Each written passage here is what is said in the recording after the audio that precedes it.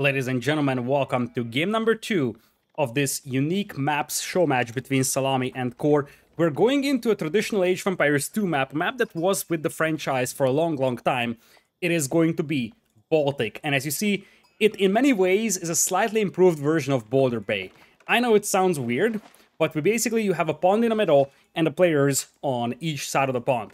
Now you could ask, oh shoot, this is just as bad as Boulder Bay, but I can tell you it's not. And the reason why it's not as bad as Boulder Bay is because now you have two passages for the players to cross. And it makes it much more difficult for a player to just voll up and then turtle up. It's still possible to voll yourself, but as you see, it's going to take a lot more effort from the players to voll both of their flanks and completely prevent the opponent from putting up any aggression. Core won the previous game.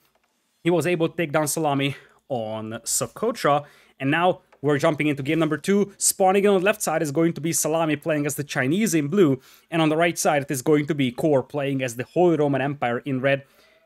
HRE, having that proud buff both the villagers under the town center on the food and the lumberjack, this is a great spot for Core to be in. He's already mining gold, and that is a little surprising of a villager split, I must say. I'm just now realizing. He's got 1 on gold, he's got 3 villagers taking food, and he's got 4 villagers taking food, but there is no dock on the horizon just yet for him. Meanwhile, for Szalami, he's just now placing his first dock out here. Deep fish very close for him. In general, this map has a ton of deep fish to work with, so as you see, both players will be able to access plenty of deep fish close to the shoreline, so really, it doesn't even matter where exactly they place their dock, because there is so many deep fish close to the shoreline. The amount of shorefish on this map is minimal. You do have a couple of droplets, but that's basically it. Looks like Szalami was quite successful finding sheep here, as on the other side, Core is just now going to find the opponent's base. And you have an early Imperial officer coming out here for Szalami.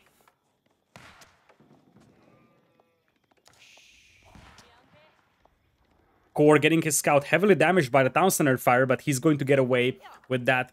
We're playing this on the PUP build, which means that this is not the live build. This is basically the preview of the future build of Age of Empires 4, which means that there were quite a lot of balance changes. This is something that I talked about in the previous casts I had on the custom maps, and we're going to have an Imperial officer, as you see, now costing 100 food and 50 gold. So the balance or the cost of the Imperial officer was slightly tinkered with by the devs, and now it's actually very expensive for Dark Age terms, if you think about that, because 50 gold is something that you don't really want to spend on an officer in Dark Age, or at least that's not something that you would do at the first glance.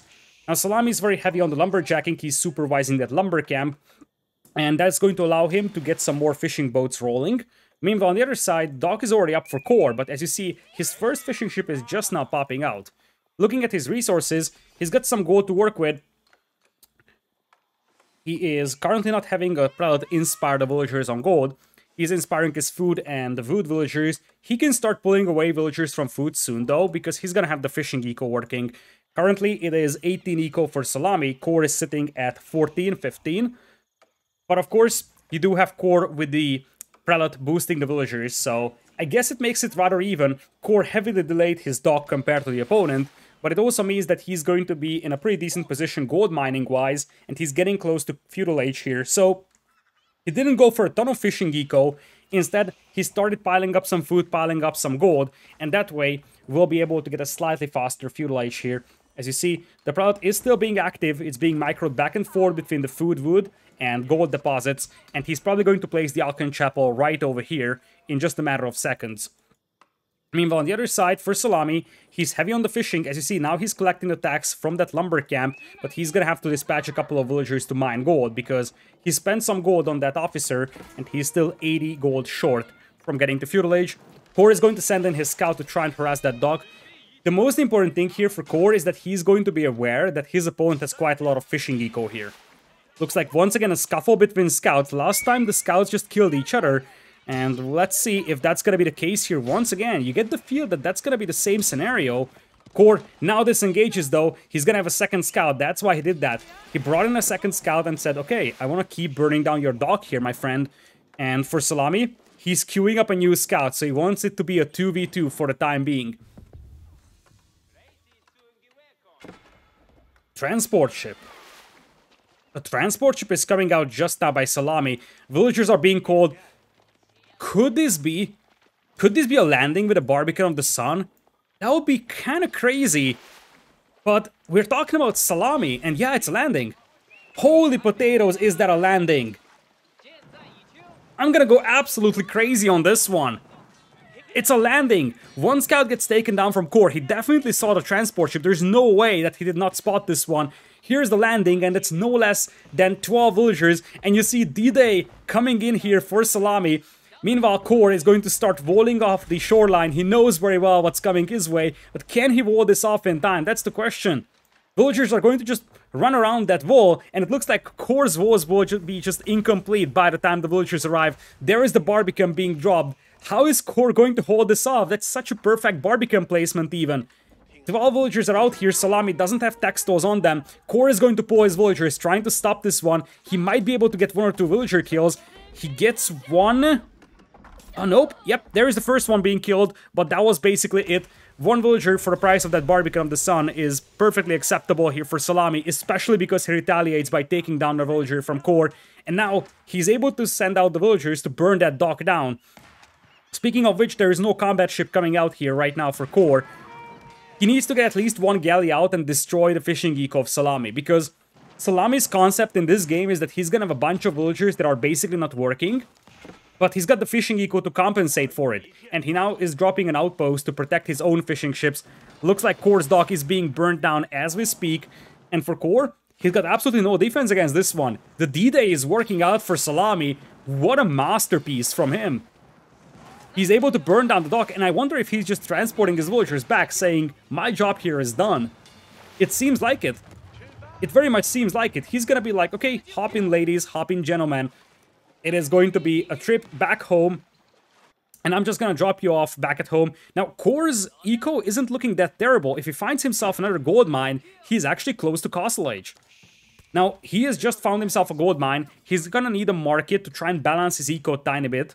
Now his fishing eco is going to be idle because he has no more docks to work with. So the next step for Core, while this looks scary, it's not as intimidating as it looks like actually. Because the fishing ships are currently idle, but he could make a dock on the right side. This is something that Szalami would not be able to find, at least not immediately, and he could use those fishing ships over there. Now, here comes a junk from Szalami, so he's coming in to sink the fishing eco of Core, which means that Core will be without fish. Currently, it's 30 eco for him, soon we'll lose 6, and on the other side, 31 for Szalami. Indeed, fishing ships are trying to flee, but there is no hope for them to survive. There is no docks, no combat ships for Core. Core is not far away from Castle Age, however, and if he gets to Castle Age, a siege workshop and trebuchets could turn things around, take down that Barbican. Now, the concern for him is that Szalami isn't far away from Castle Age either. Szalami could technically decide to go for Song Dynasty first, just so that he gets the villager bonus, but I would think that Castle Age makes more sense for him, because that way he would get war junks, and of course he would get access to palace guards, something that the Chinese want to go for in the long run.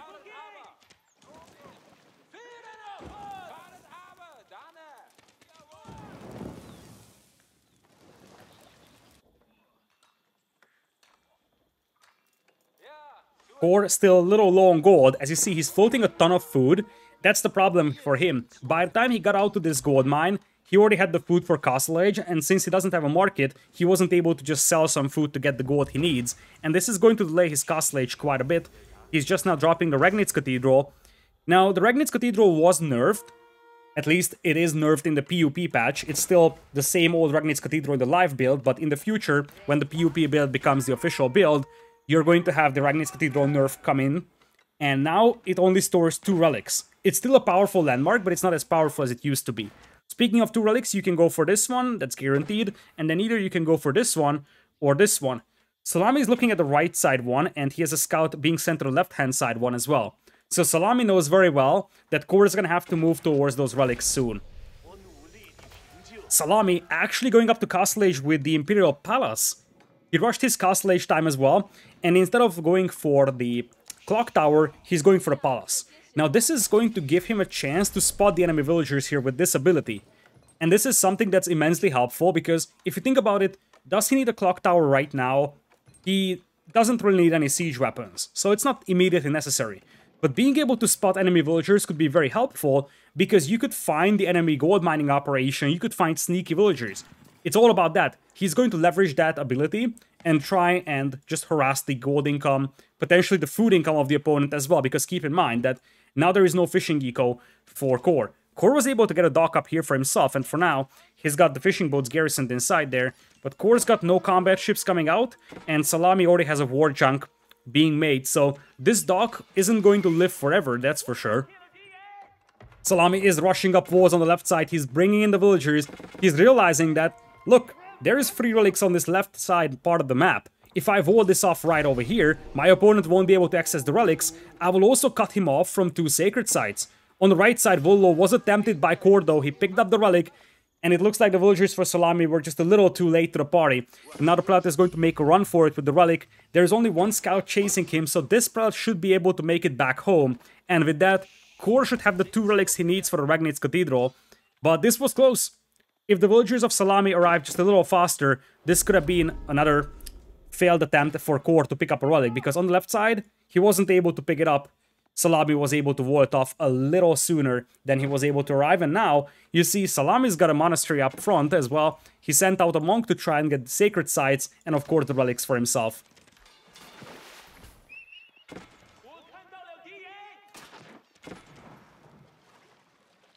Looks like a new transport ship is joining the fun over here. Not exactly sure what this is going to do here, but we do have a Hawk popping out in just a matter of seconds here for Core. Indeed, he's opening up with the Hawk. He's going to take down that 1 scout with one of the broadside ballistas, and now he's going to focus that war junk. He could still split the attention of this Hawk in between that galley or that light junk and the war junk, but ultimately you want to focus down at least 1 ship and finish it off, and so far it wasn't really successful for Core. He is spinning to win, and this transport ship is great here to absorb damage potentially, because in some cases, if Core is just going to allow his ship to target the enemy ships here randomly, some of the shots might actually hit the transport ship instead of the enemy combat vessels. Looks like the Hawk was traded off for the galley of the opponent, which means that the war junk is still alive. And that's the more valuable combat ship here for Szalami, because it does a ton of damage to the dock. And as you see, the dock is now going down. Meanwhile, for Szalami, he has gotten the Imperial Academy, so now he's in Song Dynasty, he's going to have the villager production bonus, and we're looking into a 35 eco situation versus 49. So Szalami's eco is now skyrocketing, and as you see, he's got so many fishing ships here, and he could add even more, because, strictly speaking, there's no one that's really contesting the water right now. Towers are coming up on the right side. Szalami tried to sneak up a tower on the opponent's gold mine here. This is why that ability to spot enemy villagers is very valuable for Szalami. Counter tower was there for Core, but he's got no one garrisoning it, which means that this is not firing at the villagers, and it could just be burned down by the wheels of Szalami. Looks like Core is escaping this position, and the problem for him now is that there is no backup gold mines to go to anymore. Villagers just fled this gold mine, and as you see, there is going to be a second outpost being dropped by Core, because he knows that Szalami could continue with that tower rush anytime in the future.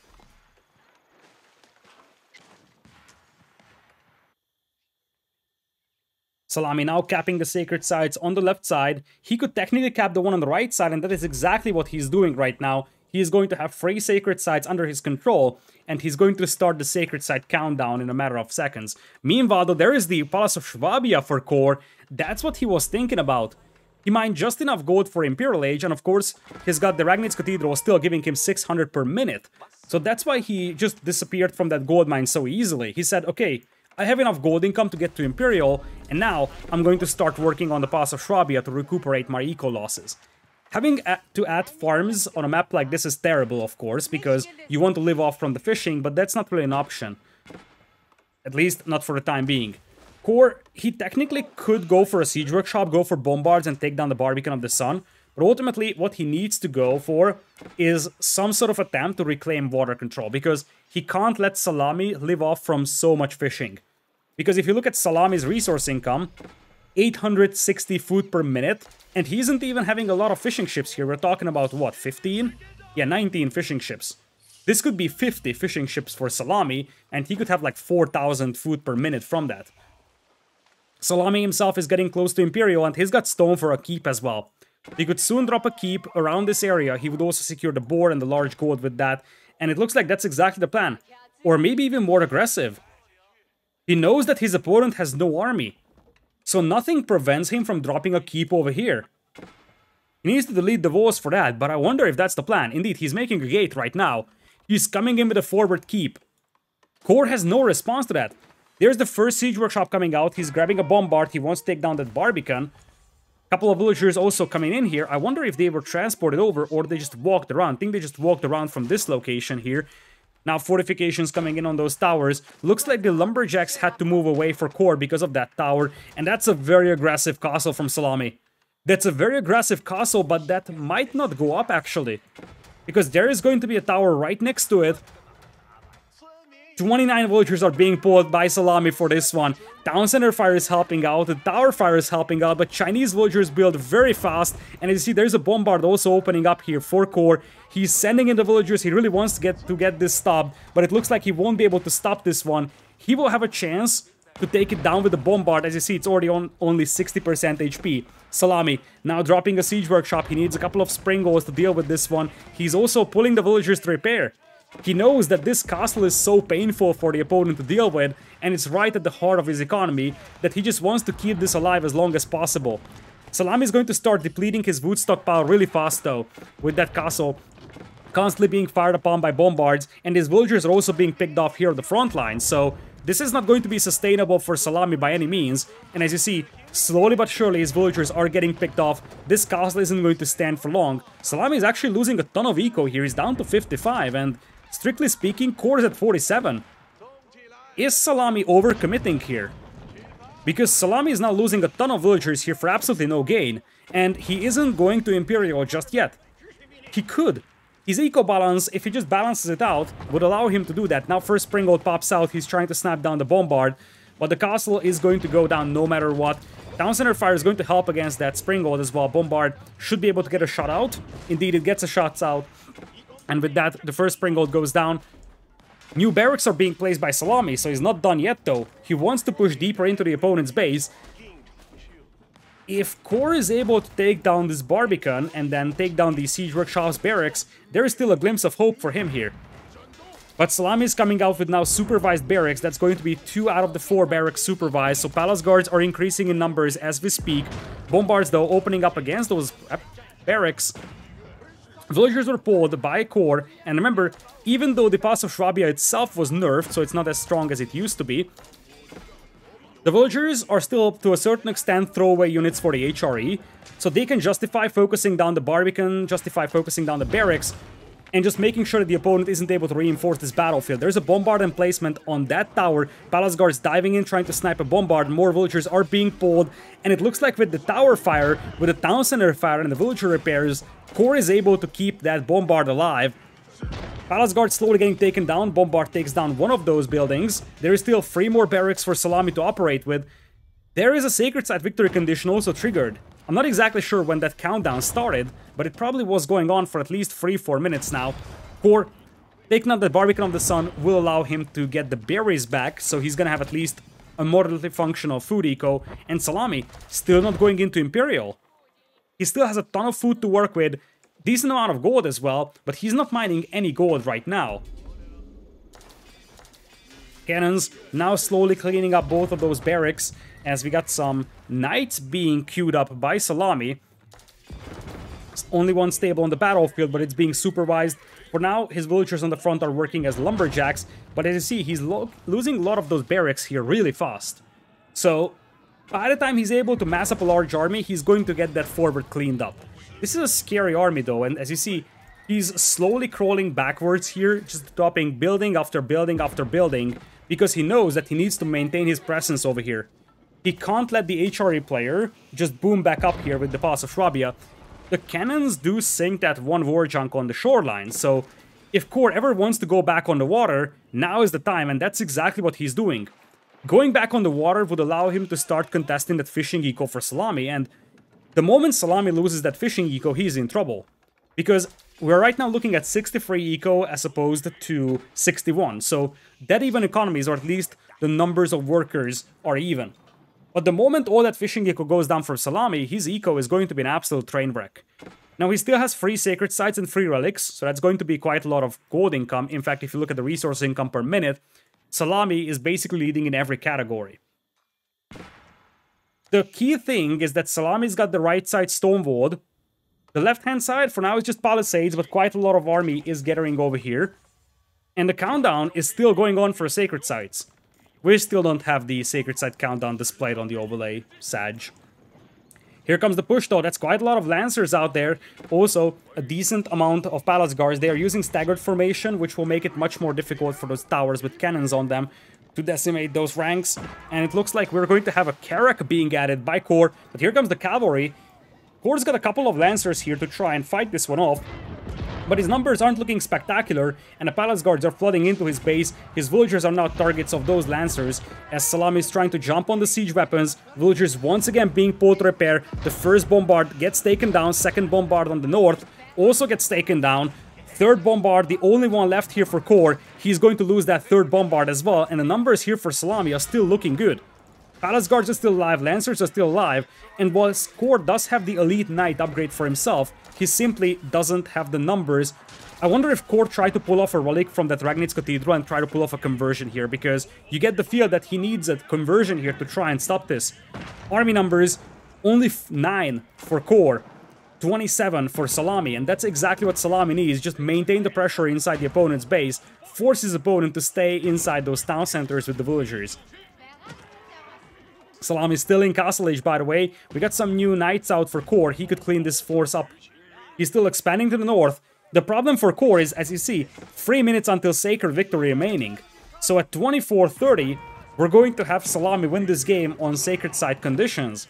And Core is very far away from being able to do anything about those sacred sites. Now, he's got the Carrack out, and this is going to force Szalami to call off his fishing ships, and the docks are also being taken down. It looks like a war junk is being added, but that's not gonna be very effective against the Carrack here.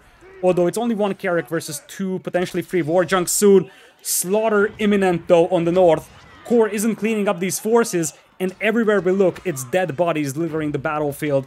Szalami is just massacring all the villagers for Core. Core is down to 42. His entire food eco is a train wreck. He does have elite knights, but he simply can't make any of them, because every single villager that he had working on food is now gone. He finally cleans this up, but he's nowhere close to being able to contest those sacred sites, and that's the concerning thing for him right now. If Szalami was an Imperial, he would be guaranteed to win this game, I think. Now it's 4 war junks against 1 Carrack, though, and the numbers are looking way better here for Szalami. He's spinning to win. Look at that spin.